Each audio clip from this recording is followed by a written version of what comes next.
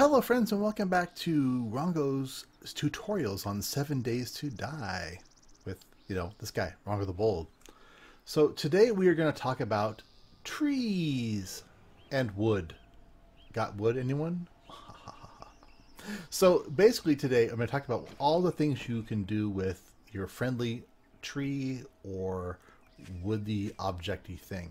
So wood is available in a couple of different ways in the game. So you've got regular sticks, which are found from bushes like this. Oops, that's actually grass. So you get that, you get 2 sticks. Different kinds of bushes.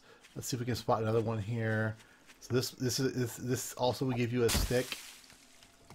So those are sticks.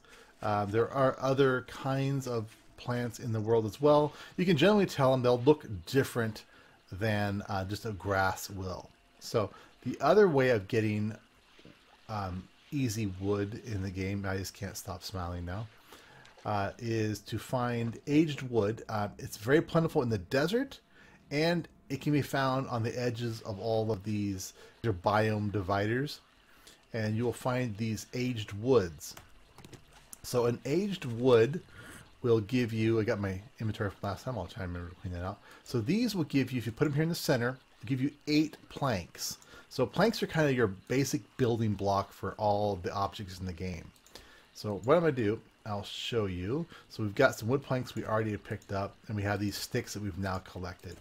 Sticks are useful for a variety of things. They're used for all of your basic things like a club.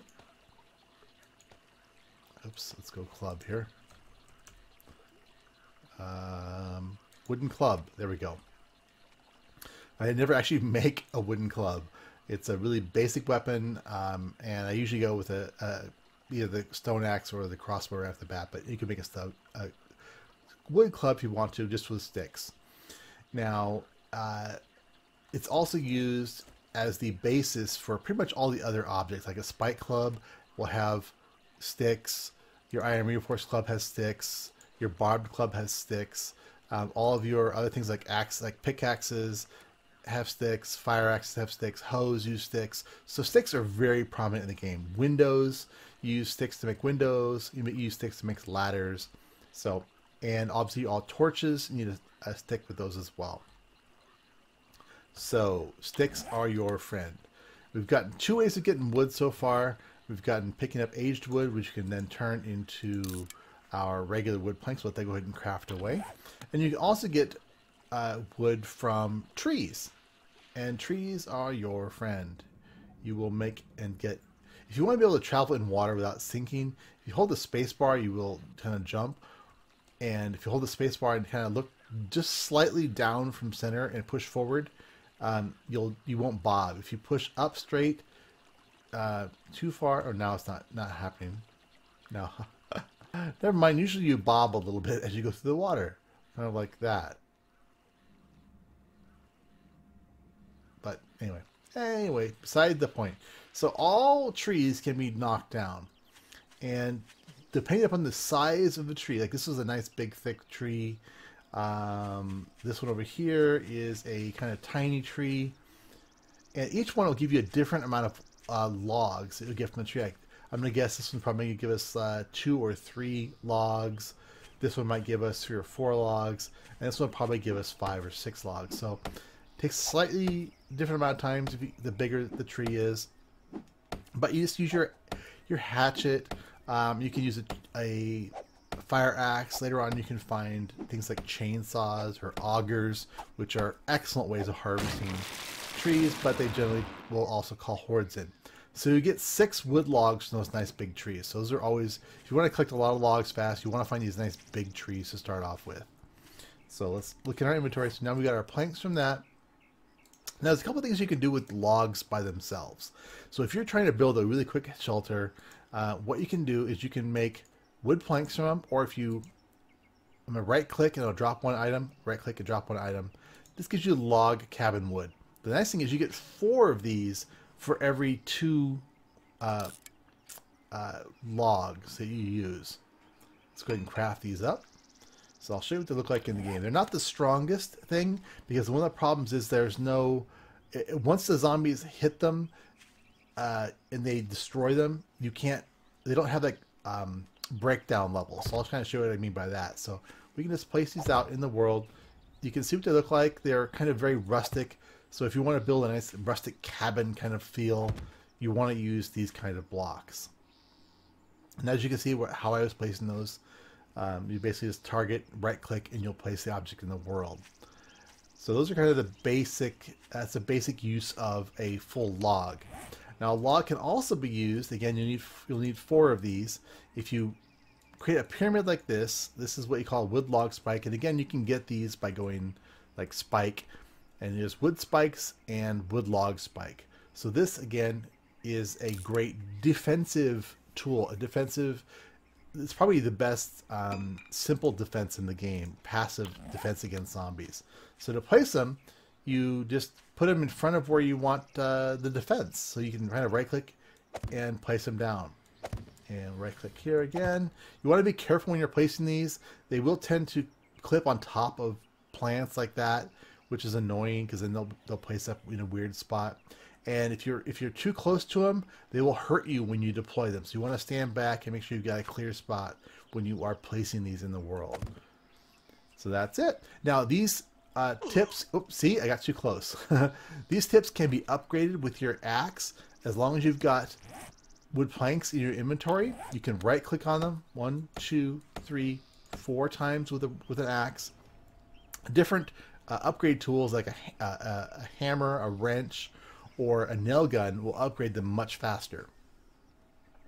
So those are now upgraded. They cause more damage and they're more durable. So when the zombies attack them, they'll beat on them and they'll knock them back into this state, but they'll still cause damage. So you can always repair them as you want later on. I'll show you repairing in another episode.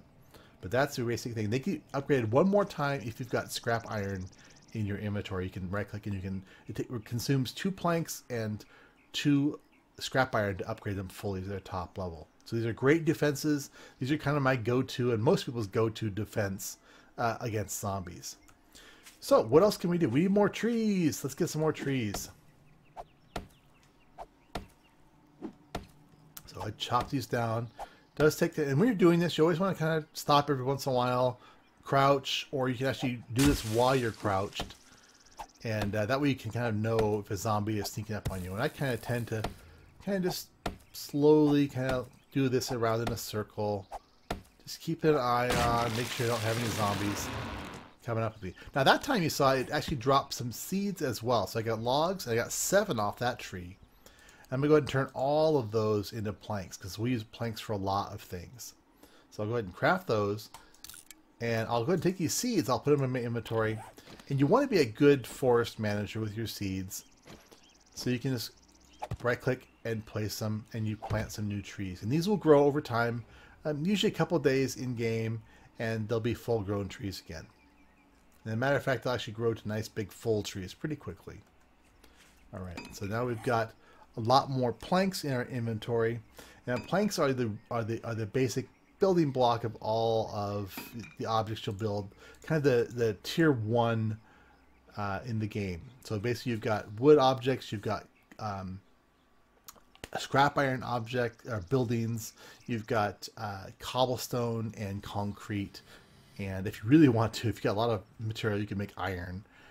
But wood is pretty much your go-to for a lot of objects. So one of the first objects you'll do in the game with those are to make sticks. So again, I think I've showed you this before, but let's take a few of these and we'll turn them into sticks. So each plank will give you 3 sticks. Each log will give you 16 wood. And if you get one of those aged woods off of the river, off the riverbank, you'll just get 8 planks. So now I've got some sticks. Again, nice, convenient thing. What I want to show you as well, I showed you these big spikes. These are really durable, do a lot of damage. You can also make stick spikes. So those are wood spikes, and they are used with a whole bunch of sticks. Oops, I didn't mean to put it there. You can just shift click and it takes it back in your inventory. We'll craft this up. You get a lot of wood spikes for the number of sticks you get, but kind of like, you know, if they're cheap like that, they're also a fairly cheap weapon. So we'll go in here, and you can see how it's placed. You want to be careful You want to make sure that box is highlighted in the ground when you place those. So zombies will get hurt on these, and I'll hurt myself if I hit them. Not that much, evidently. Really? See? Yeah, I'm unimpressed with those. Why are they not doing very much damage at all? They should be hurting me. So don't do this at home, folks, because they should hurt you. I have some weirdness going on here, I think. Anyway, zombies will tend to break through those really fast. So I would recommend, if you can afford them, to go with the full wood spikes. So let me show you a couple other things here. I'm not going to build every object you can in the game, but I'm going to show you a couple of the basic first things. So the first thing you're probably always going to do is a wood frame. So wood frame is your building block for pretty much all the objects I normally use, any kind of square object. So craft one of those. And while it's going here, let's go ahead and make. So once you've got an object made, you can just click and you can make more of them. You can hit shift click and it'll make all of them that you can. So let's go ahead and have that happen. And while that's happening, I'm gonna go ahead and chop down this little tree here. Get some more planks going. I kind of always want to have wood happening in my inventory, so that you always have a ready supply of frames to build. I could use them to scale objects. So let's go here. We got 5 of them made so far. So these are some leftover that basically I didn't have enough to make a full, so it left the leftovers in my inventory. A few more to make. Tells you how many more are coming out. Let's go ahead and put that in our inventory. We'll grab the ones that are currently kind of baked, and I'll show you how to build with these. The nice thing about these frames is they can be picked back up. These, once you place them, they're in there, and you got to use an axe to get them back out of the ground. So let's go ahead and place this on the ground, and then you can see that I can hold E over them and pick them back up. And it also flattens the ground, or it'll basically level the ground. And it gets rid of foliage as well. So if you want to kind of flatten an area, you can use those, and you can see how it kind of flattened to deform the area to one level. All right, so let's get these, and let's build a basic wall here. I'm going to just hop up and place. And sometimes it's a little funky. You just got to make sure you get, there we go. I'm just going to build a top here. Just perfect amount of frames. Now again, I mentioned that you can use these frames for a variety of things. Let me grab 2 of them just so you can see what I mean by this. So when you've got a frame, you can place it and use it to climb a wall. And the way you can use it to climb a wall is you can hop on top of it, and then you kind of jump up and right click at the same time. And you have to kind of get used to the habit of doing this. And now I'm up higher. If you had more in your inventory, you can just kind of keep, it's called nerd pulling up the side of a building. Or if you don't have the ability to do that, you can also place them like stairs. It's hard to do on that one. I can do it over here on this one. No, I can't. I need one more. I need one more. All right, I'll put this one right there, just so it's there.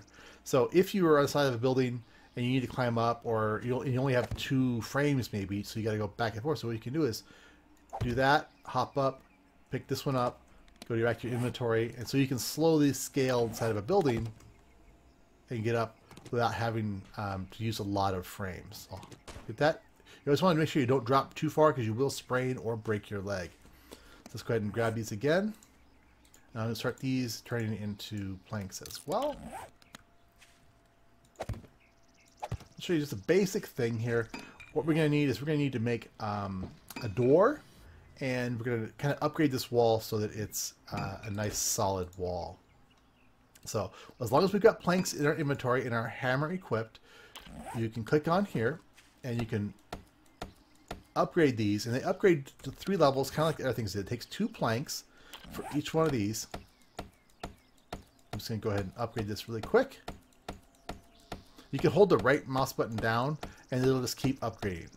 And you notice if I move off of an object, I could go there, 25, it forgets where you are. So you want to make sure that when you're upgrading that you keep your mouse over the object that you're upgrading. Otherwise you kind of lose that time, which can be, you know, precious time sometimes. So there's a basic wall, basic spot for a window.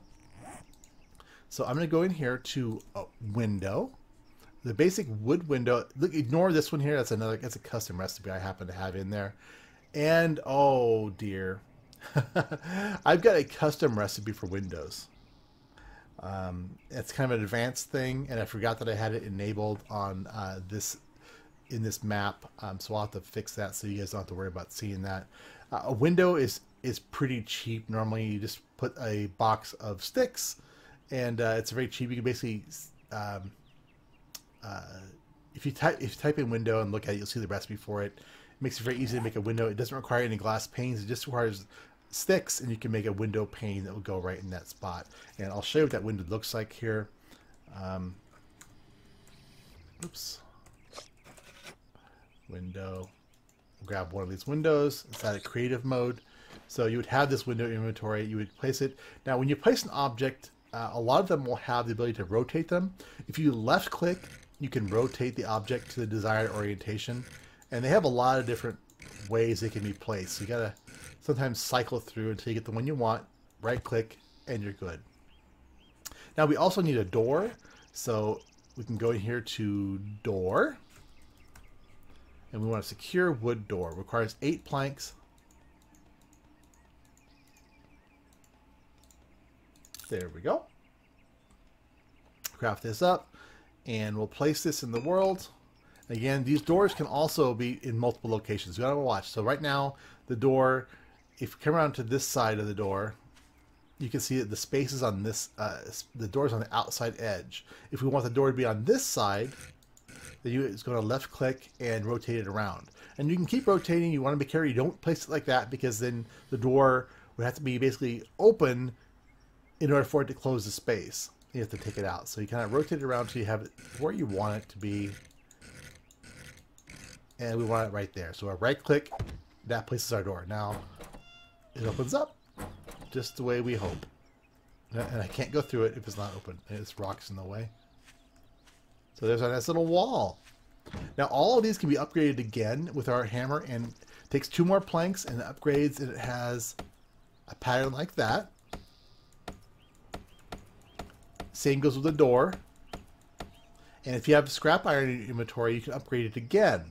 1 more level of security. Windows can also be upgraded. 1, 2, 3, and if you've got scrap iron, you can go 1 more level on the window as well. Alright, so that's kind of a good basic tutorial on wood and what you can do with it. Sticks, your basic wood frame. Now there are tons of other kinds of frames. So if I go in here and I type frame, oops, if I spell frame correctly, there's inner and outer corner frames. There's ramp frames if you want an angled frame. There's this wood, different kinds of corner frames. If you're building like roofs and stuff like that, you need inner and outer kind of corners where the roof meets. Those are usually used for these ramp frames and these inner and outer frames. But for most of your building, you're going to be using just those plain wood frames. So I recommend you invest heavily in those early in the game. Always have some on you so you can quickly climb obstacles and get into buildings through the windows and stuff, which is often much easier. But for now, it's been Rongos the Bold. If you've got something in particular that you'd like me to cover in this tutorial series, please let me know in the comments. And for now, leave a like, comment, tell your friends, your family, and your grandma, and I will see you guys on another tutorial.